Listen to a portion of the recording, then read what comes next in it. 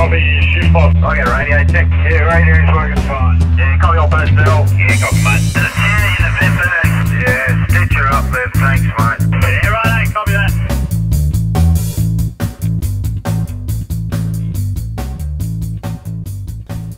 Welcome, Tommy. I've had a keg failure. I can't believe it.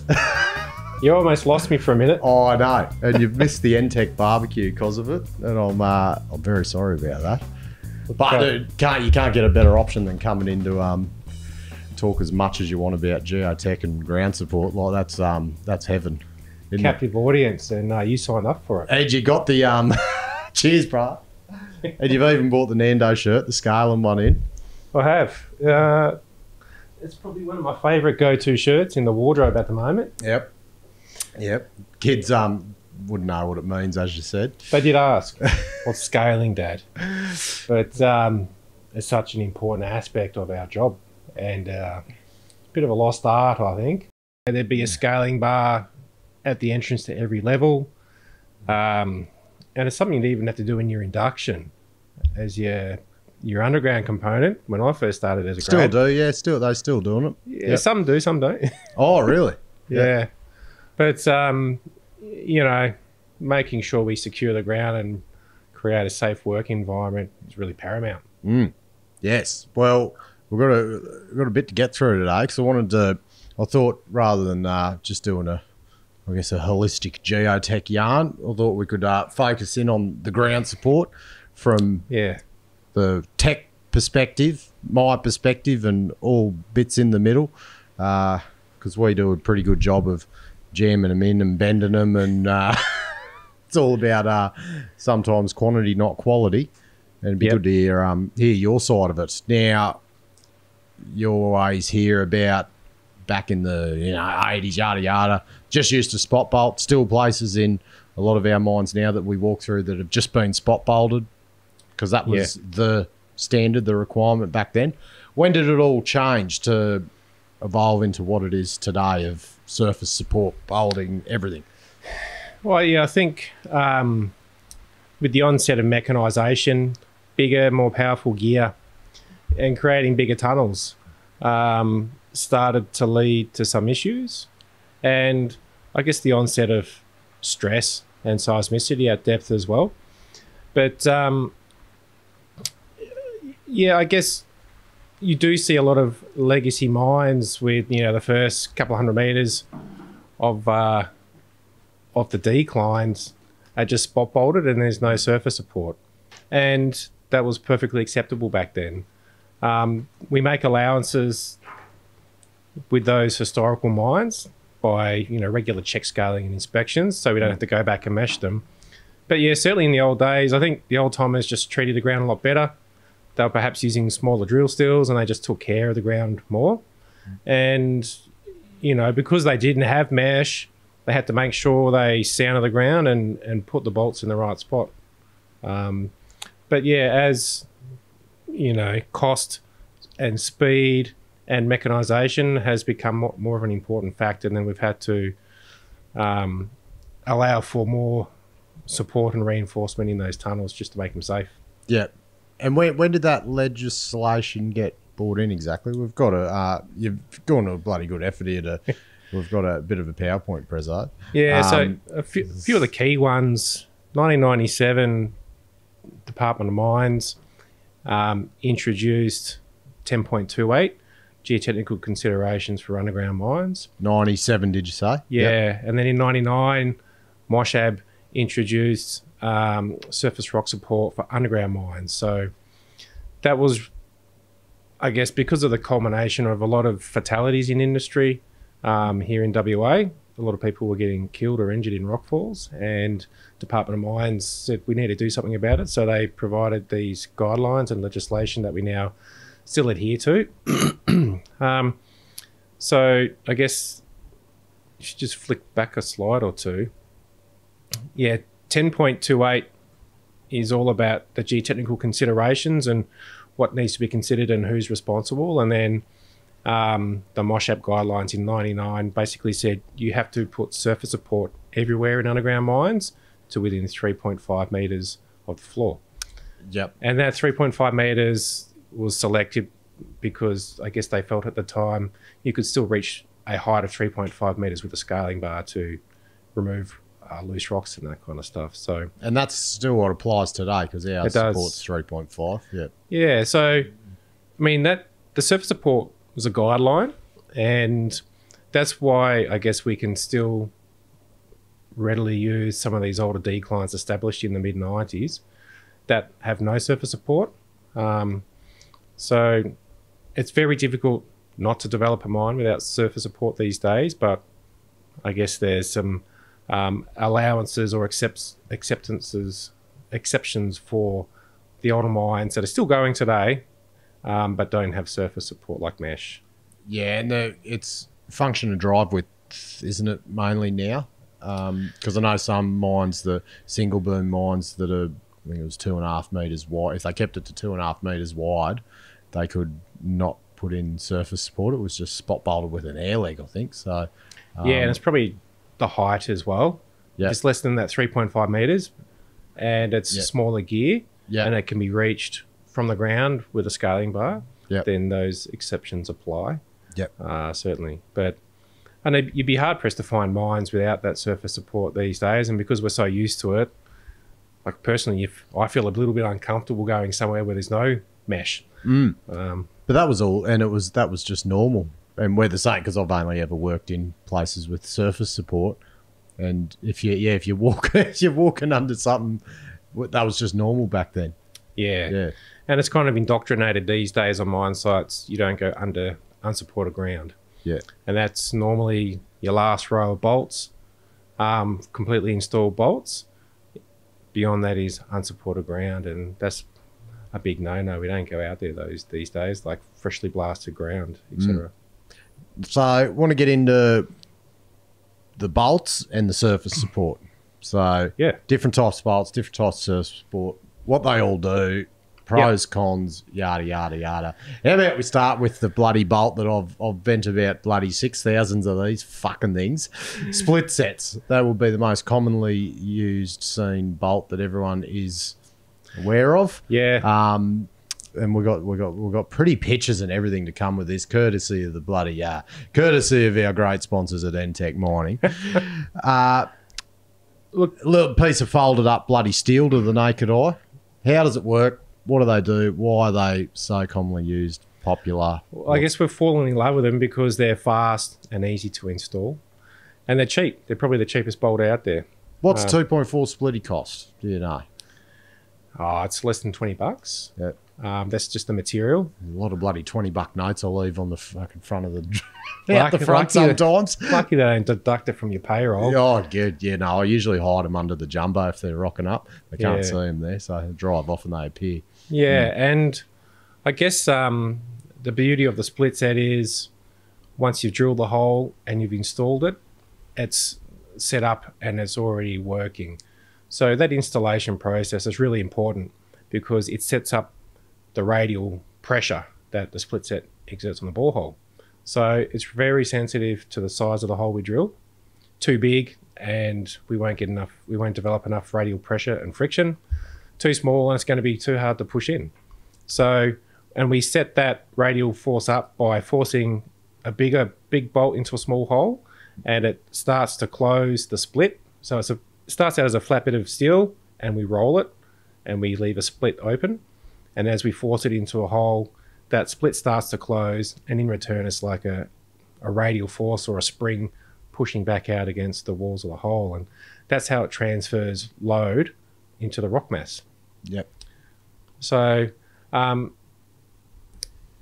they're cheap, fast, they're pretty hard to stuff up, although we still do a pretty good job of stuffing it up sometimes.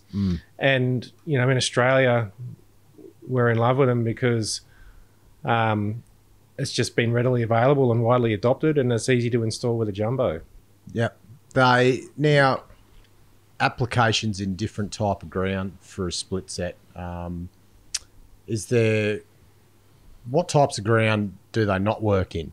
Because I would assume a lot of it is they're probably in good ground. They're not really doing too much at all. They're there because the bloody mines department says you have to put mesh and splitties up to cover the ground. That's what they're mostly doing. Well, look, and I've heard them referred to as glorified mash hanger. Yeah, And that's what they're money making machines for jumbo ops usually.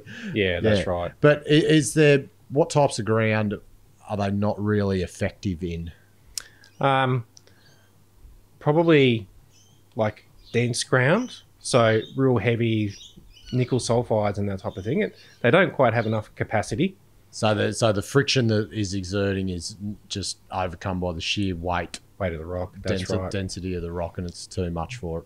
Yeah, and ground where we have quite deep potential wedges or failures, that's the kind of stuff, because we need to have a certain amount of bolt anchored beyond what we think might fall in. Yeah. I reckon you got a bloody picture of that somewhere, don't you? Yeah, something like that. Look at that. Picture right there. So you need, because you need so you got a couple of shit areas, you need the bolt anchored on a good bit. So that's right. It's holding up the shit bits below. Yeah, so it's only the length of the bolt beyond the wedge or the bit of unstable ground that's doing the work. And look, to be honest, a significant proportion of the support that we install might never see any load or do any work. But these days, because we don't want to have to worry about scaling and maintaining the drives, we install support everywhere so we feel safe, and it provides a safe travel way for the life of the excavation. Yeah. The hole diameter talk about, so we've 42.5 to 43.5, sorry, 41.5 to 43.5 for a 2.4 splitty. Yeah. You see the difference from our perspective in the installation. Obviously, a 1.8 fucking easy to jam in compared to a 2.4. Yeah. A lot easier.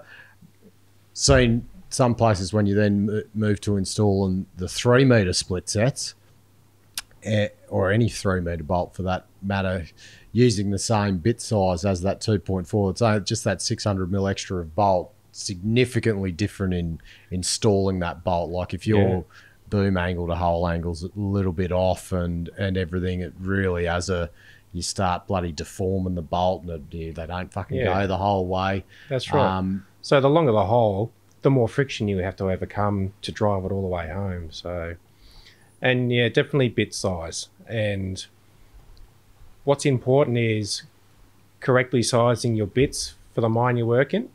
Some mines have soft ground, and the bit and the drill steel might tend to flog the hole out of a bit and make it a bit oversized. So you might have to use a bit towards the smaller end of the 43 to 45 mil gauge range. So when we first start developing new mines, and even on an ongoing basis, it's important we make sure that the bit size is always suitable for the rock we're developing in. Yeah. And a good telltale used to be, how long does it take you to drive a splitty in, a 2.4 splitty? We used to say kind of 10 to 15 seconds. But, jumbos have got so much power in those booms these days, like they zip them right in, and that's not always the best gauge. But, yeah, hole size is one of the critical elements. Also, not overdriving the split set. As in, like, deforming the plate.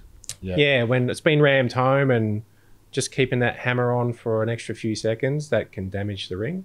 Yep. Something we were chatting about before was, rotation. It sounds simple, but we can't use rotation as we install split sets, because that will torque the bolt, twist it, and it deforms it, so it actually won't have the same load capabilities. It won't hold its greater load, because if you give it a bit of a twist, less steel's in contact with the wall rock in that hole, and it's not going to develop the same load. That's why it's because you notice after you fire a stripping or whatever, and you look at the bolts when you're chiseling them off, and they're all, they wouldn't have been mine that I was using rotation on putting them in. There's night shifts, mate. Yeah, bloody must have been night shift. But you see them all, and they're all that way. Yeah, so that definitely affects how the bolt behaves and performs. Yeah.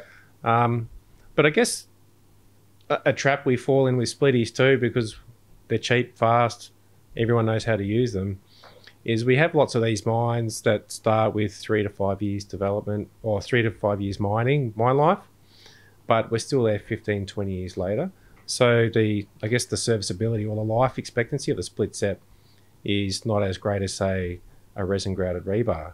So we start to have these legacy issues of lots of mines, split sets everywhere that were installed 10 or 15 years ago, and we start questioning the integrity of those, and we have to monitor them. Is that because of corrosion mainly, or fatiguing of the steel? Like, what's the main things that cause the lifespan issues for them? Yeah, it's corrosion. So, and it's atmospheric, and it's also just, you know, water passing through. So split sets can be made to last a bit longer. Like, we mostly use galvanized split sets these days. In the old days when I was a grad, lots of black splitties were used. But yeah, they just don't have the same life expectancy because they're exposed to the elements. Yep. Yeah. So moving on to, I guess, the more expensive end, because everyone, I'm sure if everyone had their choice, they'd just use split sets everywhere. Quick, easy install, cheap, light to carry, like from operators to everyone. It's just they're the flavour. Yep. From the geotechnical side of things, because your department is who pretty much dictates what bolts are used on the mine site. Yep. Most of the time, I would assume. What's the next steps beyond using split sets? Where do you start? What's the process, and how do you pick which bolt? Look, it comes down to how long is this excavation or tunnel going to be used for. If it's 6 months, 12 months, and then it's going to be blasted, bogged, fired, never seen again, then we use a split set. If it's capital development, like your decline, your accesses, and it's going to be around for years and years, we would definitely advocate using a longer life bolt, such as a resin grouted bolt. Because they're encapsulated in resin, they're going to last many more years. So encapsulating it in the glue makes it corrosion resistant. Definitely. Yep. And being a solid bolt, it's got less surface area than a splitty, so it's less prone to, I guess, corrosion. Yep. And it also depends on the ground conditions. Sometimes we just need a higher capacity bolt. So a typical splitty, we normally work off on 10 tons pull out, maybe 12 for a 2.4 metre 47 mil splitty. So that's saying when you pull test it, you load it up with 10 ton pulling it down, and it should hold. Yeah, it should hold. Yeah, that's right. Rebar, depending on the diameter, 19, 20 or 25 mil, they're between 20 to 30 tons capacity. And I guess the beauty of the rebar, because it's coupled with resin and that's interlocked with the rock, it's a much more, I guess, better interlocking with the rock mass and better what we call load transfer mechanism, because it's embedded in resin and the resin's, molded to the shape of the whole of the rock. We get really good transfer of the load to the rock mass. So you're going to realize that 18 or 20 to 25, 30 tons capacity of the bolt. So sometimes we just need high capacity bolts. So the glue, the glue, does it, for the gooey bolts, what is the primary function of it? Well, it sounds like there's multiple functions of it. Is one of it actually, does that actually have an effect on the, like, supporting the rock mass of the glue? It's not just to hold the bolt in place. Well, it's primarily to transfer the load from the bolt to the rock. Yep. And also encapsulate the bolt and give it corrosion protection. Yep. So these bolts can also be sensitive to drill hole size. So if the holes are too big, we're going to use too much resin, and resin's expensive. And it'll bloody fall out every time you try to put the fucking thing in. That's right. Yeah. Just rain and glue everywhere. And they're finicky too, right? Trying to insert a resin insertion tube up a hole with, resin cartridges in it. It's not fun. Nah. Oh, and that hole diet, like, it's she's a fine line. Like, too, I haven't put one in for a while, but too skinny, it won't go up, but then, and it'll bugger the hat, but too big, the hat won't stay, especially shit ground where, when you were saying before, you might be using a small bit, but it all blows out and it won't hold. Yeah, that's right. Oh, then the softness of the resin, the storage, and they're really sensitive to storage. It's got to be cool and dry. They can't be sitting out in the heat because they'll just go off. And it's also important that the operator mixes the resin properly as he rotates and spins it in. Once you get it to stay up there, that's the next step. Yeah. So that's always a tricky bit, making sure. What is the recommendations there? I've heard plenty of different ones. You read the box, then you hear some people, suppliers say something. What is your spin time for the? Because you got your slow, medium, fast. Yeah. Different setting times. What's the bloody Geotech recommendation? Oh, just whatever the manufacturer says. Yeah, that's a good answer. Yeah, but like normally they'll use like a fast and a slow, or a fast and a medium set in the same hole. Spin it up for I think it's like 30 to 50 seconds, and then hold it at the back of the hole for at least 10 or 15 to go off, and then you should be able to crack the nut. Yeah. But the guys, the suppliers, the ones they'll come and do a bit of training with the jumbo ops, and like they deal with this stuff all day, and it just depends on the resins that you've selected as well. Yeah. God, I had one bloody supplier come say to me, he says, just spin it up, get it up there as quick as you can, leave it and come back to it, tighten it up. That's it. You get told so many different things. Yeah. Jeez, I don't know if I'll be spinning it for 50 seconds. I'll get a bit bloody, the knees will be knocking a bit by the end of that. Well, and it's just important to spin as you insert. Yep. Not just shove it to the back of the hole and then rotate, because you won't get very good mixing then. So is that if you do that, it doesn't that mixing doesn't bind it to the full annulus of the hole? Yeah, and it's just important that these bolts, they've got a mixing mechanism, and you've got to shred the plastic on the resin cartridges. Otherwise, you can get what we call gloving. The bolt gets wrapped in the plastic, and you won't get very good transfer of the load to the rock mass. So you can pull out, or you won't be able to torque the nut. Yep. That kind of stuff. So yep. Yeah. Now a split set works on what? Outwards friction. Yep. Radial pressure. Yeah. Radial pressure. Yeah, buddy, you're there. I'll stick with that. Radial pressure. It's a new lingo. That works with radial pressure. That's stiffening up the ground. How does a gooey bolt work if there's no radial pressure, or is there radial pressure? How is a gooey bolt supporting the ground, or is it supporting it in the event of the ground moving? Yeah, in the event. So it's not really setting up any forces during installation, whereas a split set, you're setting up that radial pressure. What the rebar does is the resin interlocks with the rebar, and then in turn the resin is interlocked with the hole that you've drilled, and it requires on that good bond between the bolt, the resin, and the rock to allow transfer of the load. So as the bolt comes under load, it's trying to get pulled out of the hole, and it then sheds that load to the rock mass through, I guess, the interlocking mechanism. And what is the difference between when you've got the full length of the bolt resined, and you've got we were using the debonded bolts, so they had the yellow sleeve it was halfway, so it was a middle half of the bolt, so the tail and the bottom were only encapsulated. What's the theory behind that? So that just allows the bolt to stretch. The section that's been debonded is allowed to stretch, and that helps us dissipate energy or slow down squeezing ground. So in the event of deep or high stress conditions or seismically active conditions, the length of the debonded bolt is proportional to basically how much energy it can dissipate.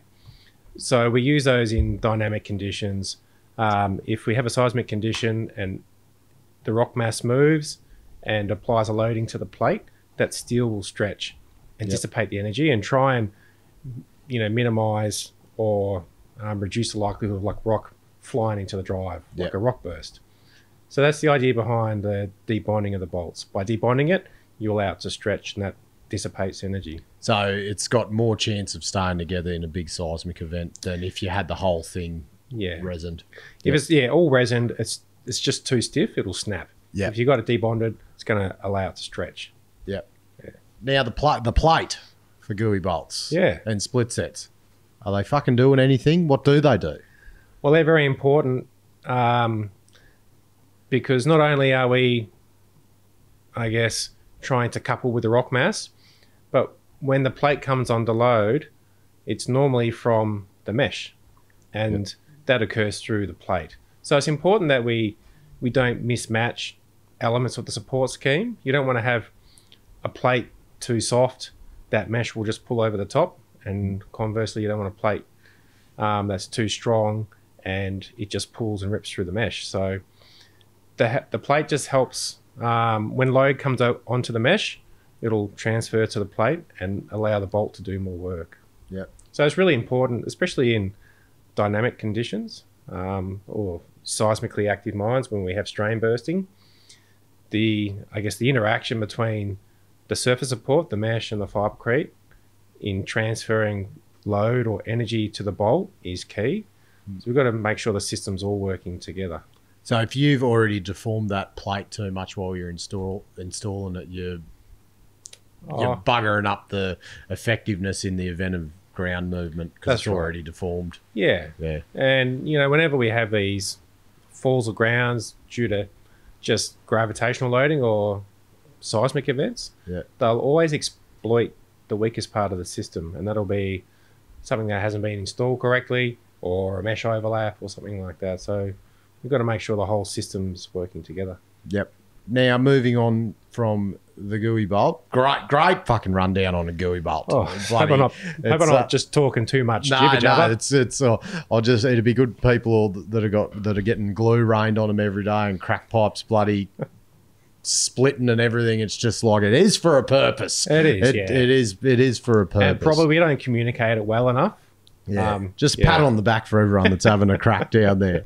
The next, although I suppose the big game changer from heavily resined mine support systems, the MDX bolt, the Kinlock, whatever you want to call it. I've had them as, I'm sure it's all just branding. One place I called hybrids, the other one was a Kinlock, the other one was a MDX, MD, all different brands, but the same bolt, which so best way to explain the bloody split, a split set with a Rio bar inside of it and an eye bolt bloody wedge on the end. Wedge and anchor. It's got everything going on. Fucking heavy. Yeah, that's right. And especially the 3 metre ones. Far out. Remind me to ask about bit size about these as well. But yeah, what's the theory behind the bloody Supreme Pizza bolt, you'd say? Supreme, fully loaded, Yeah, it's got everything happening. So when they all come in, bloody, what are your thoughts on them? For the last 5 or 6 years, probably one of the more popular ones in the market is the MD and the MDX bolt made by Sandvik. And I guess they advertise it as being like a high capacity split set, if you will. It's been souped up by sticking a rebar inside. So it is a high capacity bolt, and it allows you to insert a high capacity bolt into broken ground. So obviously trying to get a resin graded rebar into broken ground is hard sometimes. So by marrying the rebar and the splitty together, it's a bit of a hybrid. And the point anchor, I guess, will set up a larger radial pressure by kind of toe anchoring that solid bolt. And basically it's just a high capacity bolt. They're kind of good for 20 to 25 tons. And I guess it's advertised as being able to be used in dynamic or seismic conditions as well. And it's fast, right? Yeah, well, it's so much faster. Expensive. What's the cost of off the top of your head, like the MDXs compared to say splitties and GUIs? Like there's significant increase. Yeah, 5 or 6 times more. 5 or 6 times. Yeah, they're pretty pricey. Yeah. Don't quote me on the pricing, but they're significantly more expensive. Because and you can bend them a lot easier because the MDXs were good because they actually had the nut back inside of the splitty, whereas the other ones we used, the nut was on the sort of the outside, so you could easily damage it trying to insert it, and then it's effectively good for fuck all. Yeah, that's it. So how are they working? So that Rio bar, is the only addition to the radial pressure coming from the point anchor? Yeah. Because down the bottom shouldn't be, that Rio bar's not having any effect on the radial pressure down the bottom, is it? Because it's just still the splitty is the radial pressure. Yeah, obviously that's at the back end of the hole, the wedge, and yeah, basically you shouldn't be able to pull that bolt out. It won't slip anymore like a traditional split set would normally slip when it comes under load. But because of As in, so when you put more than the 10 ton or whatever, it's holding to, it'll start. Yeah, yeah. So that's because of the wedge at the end that's giving it that extra oomph, yeah, anti-slip. Yeah, yeah, because you've torqued that nut up at the collar, and that's expanded the shell down the hole, and it's created like a strong point anchor inside the split set. So you'd be hard pressed to pull it out of the hole. So it's really the action of the steel bar inside and the strength of that bar. Yeah, and does it perform better in the seismic ground? That Rio bar is essential for the site, for the movement and creating the stiffness, or how does it perform? Does it perform better than a GUI bar? Or is the jury out on that? I'd say the jury's out. I guess my opinion is probably the better bolts performing in dynamic conditions is like a debonded rebar or a debonded POSIMIX. There's a lot of data and papers out there testing all different kinds of bolts.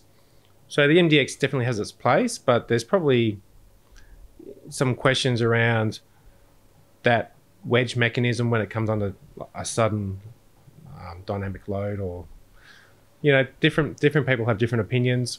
My personal preference would be to use a debonded POSIMIX bolt in dynamic conditions, but sometimes you can't get those installed because the ground's a bit busted up and munted, so we would go to an MDX. Yeah, because it's easier to put a splitty inside a hole with broken ground than it is to try and shove resin up there. I've heard over east though, because they were using Swellexes over there. We can get into them as well, but because when they were using the MDX, the hybrid bolts, it was real shearing ground over there, so it'd actually shear the Rio bar and shoot the whole thing out the bloody bolt like a bloody gun. And so they had to use Swellex bolts for that reason. So they couldn't actually use MDXs. That's what the Geotech told me that. Look, in ground where you do have some kind of shear component, a lot of bolts will struggle. Even resin grouted bolts, like I've seen mines where they go around and cable tie the bolt head and the plate to the mesh. Yeah, because it becomes a projectile when that's what was happening. Yeah, bolt loads up and snaps, it can shoot off into the drive. So Swellex are good too, but they have their place. They just haven't been widely adopted in Australia, I guess, due to early on bad publicity. Yeah. And some failures. Was a lot of the failure with the mechanism to blowing the water into them, or just incorrect inflation, so they weren't being inflated to the correct pressure, so you weren't getting a really good interlocking with the rock, and corrosion. Yeah. So right. So give us a spiel on the Swellex. What's a Swellex bolt for people that don't know? Well, it's a bloody weird looking bolt. Yeah. So it's got other names. Swellex is the original name. There's the Python bolt and other names with different manufacturers, but it's a sleeve of steel or tube of steel that's been folded in on itself, and it's crimped at each end. We insert it into a hole, and then basically at the top in the collar, there's a small hole, and we inflate the bolt with high water pressure up to like 200 bar or something. And you got to hold it at that high pressure for a number of seconds to ensure that it's being correctly inflated. Yep. So it's kind of similar to a split set in that it's a friction bolt, but you get more interlocking happening with the rock mass because it inflates and molds to the shape of the hole. So it's pretty good in like weak broken ground. They use it a lot in the States. I've seen it used lots, and they use it on kind of Boltec machines. They'll have a carousel full of these things, and they can just keep drilling holes, shoving them in. But in Australia, we just prefer to use other bolts because they're not cheap either, and it's so they're pretty expensive as well, are they? Yeah, and then you've got to have the dollar, the mechanism to the install. mechanism. You've got to have water pump, gauges, training. You just can't beat the splitty. I suppose the water pump would be handy for when you're boring. If you got that, you got shitload of water when you're boring, you can bore quicker. There's a pro to it, I guess. Yeah, I think it's actually separate is to it? the system. Yeah, it's only for inflating the bolt because it only needs a couple of litres to pump up the bolt. Yeah, right. Yeah. Okay. Can you use a lot like? Is the bit size wouldn't be as important with the Swellex, would it? Because it's going to inflate to whatever bit size you use anyway. Yeah. Because if you got shit ground that you can't get the bloody thing in, you'd be mad not to use a boring size bit to get it in easier, and then it inflates anyway, doesn't it? Yeah, so it's less sensitive to bit size for sure. Yeah. But it's still got a range of bit sizes that they'll recommend you use, but it's less sensitive, say, than the split set bolt. Yep. Yeah. Now, bit back onto the bit size. Because we bolt our declines capitals with stiffy bolts as well. Yeah. They're great fun. Another variation on the splitty. Because are they essentially just giving more stiffness, and they're just a higher rated because they've got bloody more outward radial pressure when you're installing them? There's a couple of reasons. Firstly, I guess so stiffy bolts are splitty with bloody grout inside it. Yeah, grout sausages. Yeah. And I guess firstly it gives us a bit of corrosion protection because it's filling up the whole of the split set with grout sausages. So it means that water can't drip through it, and moisture and air can't go inside as well. So that's one aspect, but it is called the stiff split set because it does stiffen the bolt. So if we put cement inside it and it goes off, it can't deform inwardly anymore. And I guess probably what people don't realise is a split set bolt, we normally work on a 2.4 metre split set slipping at 10 to 12 tonnes load. It'll pull out of the hole.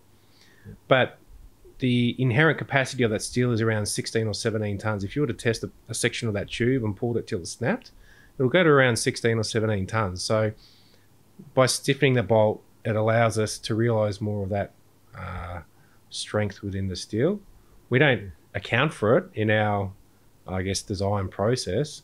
We don't suddenly change the stiff split set from a 10 tonne to a 16 tonne bolt. We still use a lower end of the calculation, but it just stiffens up the system really. Because you notice a big difference. We've just actually been given some bits that are a 44, I think. Which are to be used with a stiffy bolt. Yeah. Then you go to your MDXs, and especially if we were using 3 metre MDXs at Golden Grove, and they were, like, at the start it was saying you still had to use a 43.5 mil bit to install them. Yeah, right. And it was just some places you could get them in, but other joints it was just, even if you felt you had your hole angle spot on, you get to that last half a metre and it'd start deforming, and I would assume, like, if it starts deforming, the bolt's not really doing its job, or is it doing some of the job, or it's just definitely it's being compromised. Yeah. I guess with the MDX though, you still got that steel rod or rebar inside that's going to be doing the majority of the work. Yeah.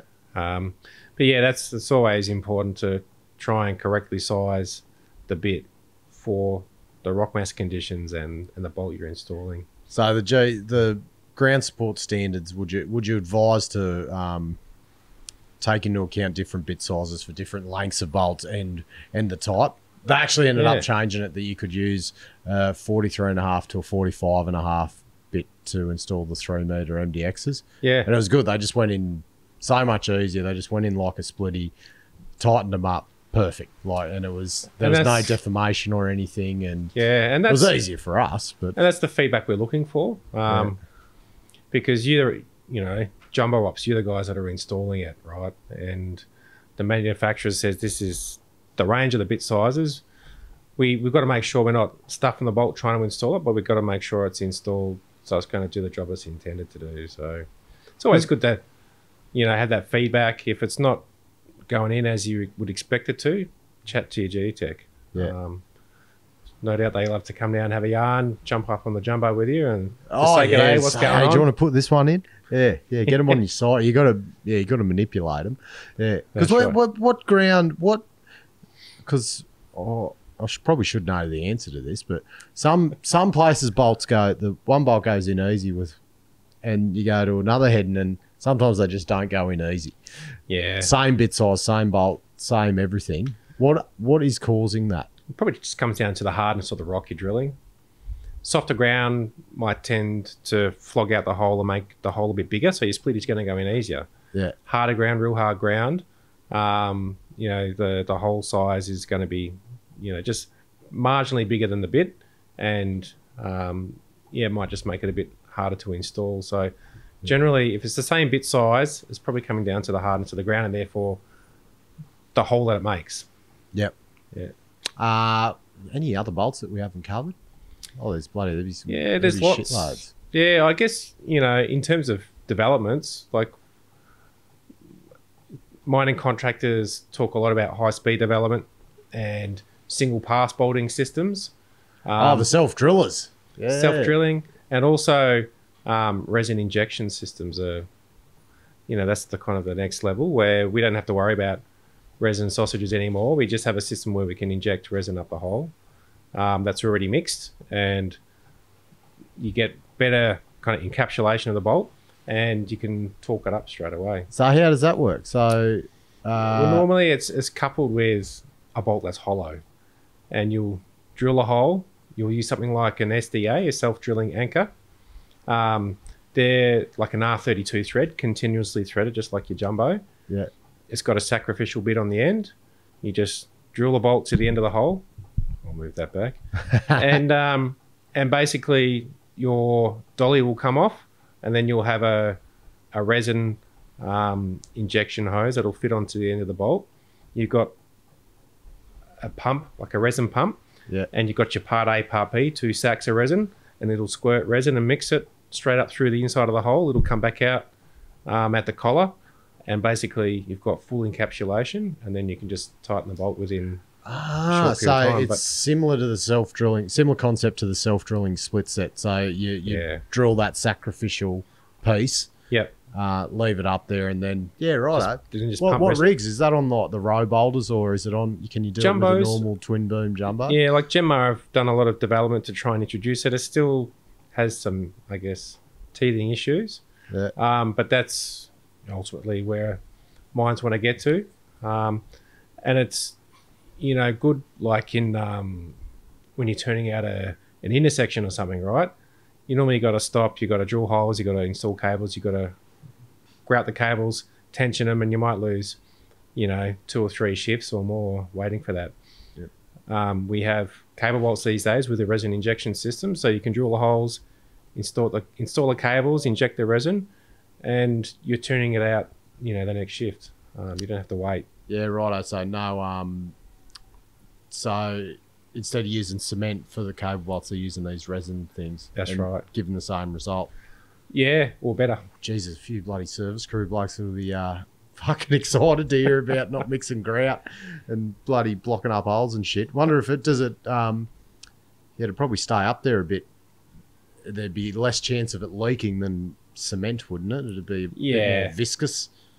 Yeah, it's more viscous, and it goes off very quickly. Yeah, like you can tension that plate within a matter of minutes of pumping the grout. grout. You're getting a few phone calls about that one, I reckon. Feel like but it's cost though, right? So okay, of course. Yeah. The self-drilling splitty, I guess, is another one that's been floating around, just like one pass splitty, so you don't have to drill a hole, pull your steel out, insert a splitty. You basically got a drill steel, a narrow small drill steel up the guts of the splitty with a sacrificial bit at the end. So I think it's because it's pretty much a gooey steel, isn't it? And you throw the bloody splitty over that, and it's got a sacrificial bit, and so it installs and drills at the same time. So I guess you're going to get some small gains in speed. I wouldn't say they're significant, but the issue is loading the bolts, because you got to get the boom right around and load it straight on. You can't feed it forward, and there's definitely that's issues, practical issues for the operator, and for the Geotech as well. A good measure of the success of installing a splitty is like the drive time. But if you're drilling a hole and installing it at the same time, we don't we won't know until we come and pull test it at a later date how well that split has been installed. Like, have you pull tested many of them? Do you know how much pull tests? Not me personally, but we've been involved with clients and they've done trials. Some other issues is just the life of the sacrificial bit. Like they'll get to half a metre from the end and the bit's flogged out and there's, you know, a foot of splits that's sticking out. So that can be another issue as well. So yeah, you wouldn't want it in abrasive ground if it shit, because I would assume that sacrificial bit isn't the best quality. It's cheap it's and just nasty. like fucking. We just needed to drill 2.4 meters. Yeah, not a centimetre more. Yeah, that is just keep it alive that long. Yeah, that's it. Yeah, you get all these new technologies flash, and we all just still. Nothing's beaten the basic split set. Like it'd be funny to see if anything will ever beat it, really. Yeah, but it's whether we'll talk about surface support now before we finish up. It's whether the only thing you'd be able to do is have a surface support that negates the use of bolts at all. But yeah, we're not there. Nah. Now mesh shotcrete. Everyone. Yeah. Oh, fucking shotcrete, can't see what's behind it. Fuck the shotcrete. God, I've heard that bloody a million times. But yeah, well, it definitely has a place, and yeah, it's bloody good when it's fucking rain and bloody scats and shit everywhere on you trying to So good in like really broken ground, so the heading doesn't become overscaled or kind of too large. It'll hold that broken or friable ground in place, so we can then bolt it. And you know, it does a good job. It does a lot of, I guess, the heavy lifting initially in holding small blocks and rocks in place, and coupled with bolts, you know, it just works well as a system in broken and friable ground. And I guess you know, early on we thought using in-cycle fibercrete we're going to speed up headings. It is more costly. But once you spray a heading, depending on the admixtures you use, you've got to wait between 1 and 2 hours before you can go and start bolting through it.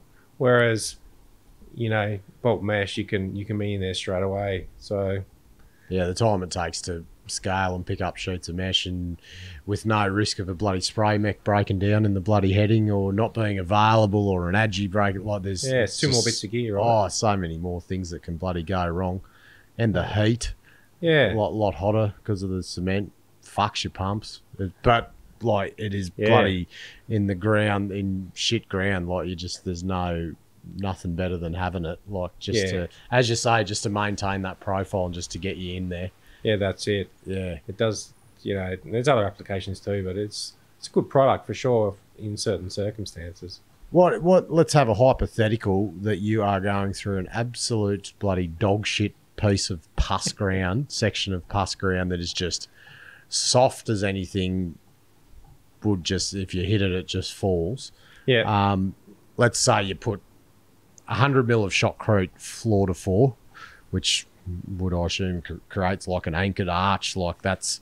Yep. Is there any point putting bloody bolts in it if the ground is that shit? Sometimes, like, can bolts actually be more detrimental to the ground? Like if the ground is that bad, is like is sometimes putting a shitload of shotcrete the only answer, or is there any point bolting it sometimes? Yes and no. I guess the bolts are just going to still, even though like the ground might not be the best in behind, it's going to help secure that liner, that fibercrete liner to the excavation. So I still think you can't have one without the other. For sure, but the fibercrete, the arch that's created, will do the bulk of, I guess, the support in this case. And yeah, you know, if the ground's broken, the bolt's not doing too much, but it's going to keep that shell of fibercrete kind of locked in place a bit better. Yeah. What about paste? Love it. Going back through paste, how good is it? Pretty weird. I think we've only ever gone through, it's always been fibercreted, gone underneath. I don't think I've been places where they've meshed it. But, what's the go putting bolts in paste? Do they even do anything? Or there'd be more just mesh hanging devices, wouldn't they? Yeah. look, they do carry some load still. Look, bolts obviously going a lot easier in paste. We tend to only use split sets in paste. What some operators will do is just drill the first half meter and then just ram the bolt the rest of the way in. The fibercrete would be doing the bulk of the, I guess, the supporting, if you will. I've seen mines that will just mesh and bolt in paste. I've seen mines that will fibercrete and bolt, and I've seen mines that will fibercrete, mesh and bolt. And it just depends on how long that development in paste has got to last for. Like some mines just have to stub into the paste so they can drill the next stope. Others will actually create life of mine accesses back through paste filled stopes. So they warrant because they've taken a bloody end of financial year stope right in the guts, and then they've got to go back through it later on. That's I've fucking seen that happen. Yeah. What is there if you just fibercrete it? Is that an option? Like, are you do you still need the bolts there? Like, is the theory that those bolts still take some load of the paste? Makes us feel better having some bolts, I think. Yeah. I suppose it's a tough one to get over the line, isn't it? Yeah. In a way. Yeah, look, I think the way the industry has evolved, it's hard not to use bolts anywhere. Yeah. Look, you probably could get away with it for sure with the proper scheme and proper installation, but the way I guess the industry's evolved, it's bolts everywhere. You won't get away from it. It's always hard to wind back the amount of support. Well, that's mining 101, isn't it? Just following rules that don't make sense sometimes, but you just got to follow them. That's it. Follow the rules. Now, I guess we'll talk about, to finish off, you said you want to mention, I guess, responsibilities of all of us. Yeah. The jumbos, the geotechs, making sure that what's on the paper is executed. Yeah. Before I get into that, I wanted to talk about, this is what we see. The ground support plan. Yeah. The infamous ground support plan that we're like, something like that. Standards, 1.1 wide, 1.4 spacing. I've heard, though, mines were tinkering with the steel length and the mesh size that so running sheets long ways, there's 4 rows of bolts. Heard places that use a 4.3 steel and a 4 metre sheet, run them forward, and they use 3 rows of bolts. So the rows get to 1.8 metre spacing instead of 1.4. So you're less ground support. What's go there? What dictates that? Is that all from the department guideline, or what? Where does that come in? Look, as long as it can be justified to increase bolt spacing to 1.8 metres, and as long as it's been designed and signed off by a geotechnical engineer, then that's fine. 1.8 metres is, just getting this as a stretch. That's a pretty wide spacing, and obviously, bolts do cost money, and sometimes we do tend to over-support headings because of the length of the cut we take or the length of the sheet of mesh we use. And look, we always want to optimize the length of the cut we take while taking into consideration the bolt spacing that's been recommended. Yeah. So look, as long as it's been justified and it's documented and there's a traceable or a paper trail to show that, yes, we can increase the spacing, I don't have a problem with that. But you'd have to, and you've got to have the ground to support it. You'd 100%. Have to say we've got it's very, very competent ground here. Yeah, it has to be analysed, designed, change management. We all like these catchphrases, but to make a change like that, we have a change management process in place on mine sites. What's the change we want to make? How are we going to do it? What are the effects? You can't just snap your fingers. Oh, I want to use less bolts. Let's open up the pattern. Like we've got to follow a process. Yeah. There you go. Everyone will be asking to go 1.8 metre bolt spacings after hearing this. Now, I guess the responsibilities of all of us. Shitload of people involved in ground support. The design, the installation, the QA/QC. What's your message to the to the peeps, Tommy? Look, everybody has some responsibility in the underground mine. If you want to go just maybe to the finals, slide so I can just refresh what I said. There we go. Oh, that one. I thought I was on it. Yeah. Anyone who goes underground has a responsibility to themselves and their co-workers. The underground manager, he's got responsibility for everyone that goes underground. The geotechnical engineer, we have responsibility to ensure the ground support designs meet industry standards, are safe, and they meet the expected conditions we have underground. And the operator, you big fella, we rely on you to execute the plan as we design it, because you know, you're the last port of call. We rely on you installing that support, because you're securing that ground for everybody else that's going to travel under there. That's a big responsibility, and that's why you get the Hollywood dollars, mate. But like I said, everyone who goes underground has a responsibility to be aware of their surroundings. Some, you know, things change underground. You got to make sure you look up, look at the walls, and just be aware of what are the potential hazards in my work area. And rock falls, fall of grounds, they're a major hazard underground. So that's, I guess, yeah, kind of like the last message I wanted to pass on. Everyone has responsibilities. Even the manufacturer, they've got to make sure they supply a product to their own specs. But the ground support is there for a reason. It's not just to look pretty, it's there to keep us safe and, you know, maintain a safe workplace for everyone. Yeah. And I think it's good when you get to the stage at a site where if we're coming up saying, look, you can't put these fucking bolts in with a bloody small bit. Like, it's just, it's like, it's difficult. And if you're struggling with that and that's chewing up time, it means love and care is being taken out of another piece of part of the process at some point. And That's it. If you can, everyone can sort of, you know, work together and, you know, yeah, no, that makes sense. You should be getting a bigger bit to put those things in, and then everything's just easier and it flows and you're getting a better product, I think. And that's, you know, the biggest issue, or one of the issues on mine sites is we work in silos. You know, there's a bit of us and them. The operators think, oh, those bloody oxygen thieving squeezes up in the office don't come down the hole Bullshit enough. castle. And we say, oh, the operators are doing a shit job, you know.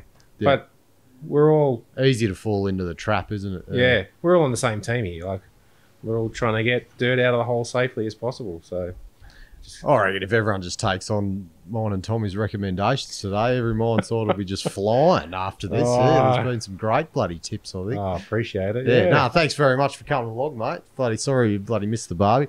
Hopefully this keg's unfrozen or something. We've got 3 half beers over there you might be able to have. No, I really appreciate it. And, thanks for having me. Yeah, grab bloody Tommy Parrott on LinkedIn, everyone. He's now the WA's resident geotech, if he wasn't already. So one off.